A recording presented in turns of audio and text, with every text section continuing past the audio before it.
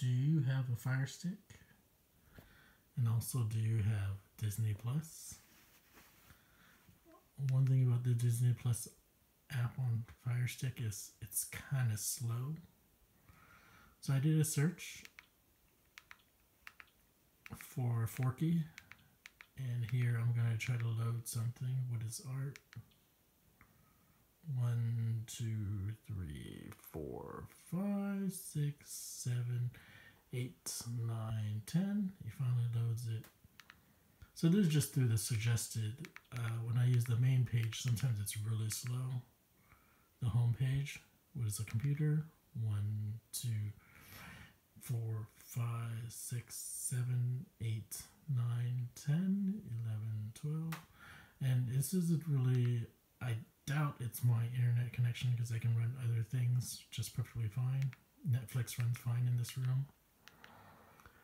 And so, again, this is just an example of how slow it can be.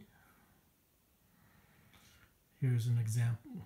I'll be showing you another example of the problem with this. If you go through suggested videos, now you're kind of stuck here. There's no way to go back home. I can't go left to go back home, so I'm not sure why they did that. But instead, I have to use the back button over here.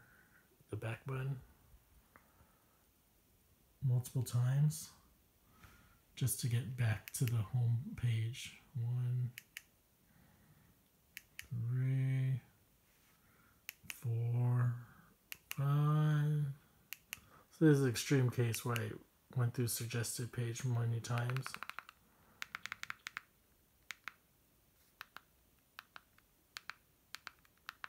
And the cool thing about this is I think it's going to crash. No, it didn't crash. It crashed.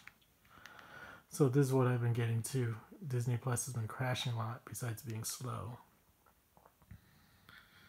So as I navigate through different pages, I can cause it to crash, especially using the back button. So I guess they don't want you to use the back button. So there's a few problems with the Disney Plus app. As I mentioned before, if I search, let's say I'm watching a video and I start navigating through different suggested videos. You can see 1, 2, 3, 4, 5, 6. The response on this is pretty slow. But again, as I mentioned, I can't get back to the home page on my Fire Stick. I have to use the back button. And so if I've navigated a few times between suggested videos, which I do, because my kids will be watching Forky and they'll want a different video and they'll want another different video. And then I'll finally need to go back home.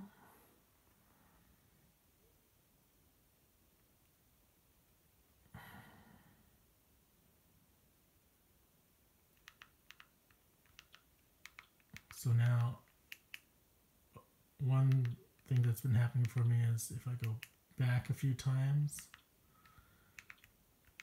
and I try to go up,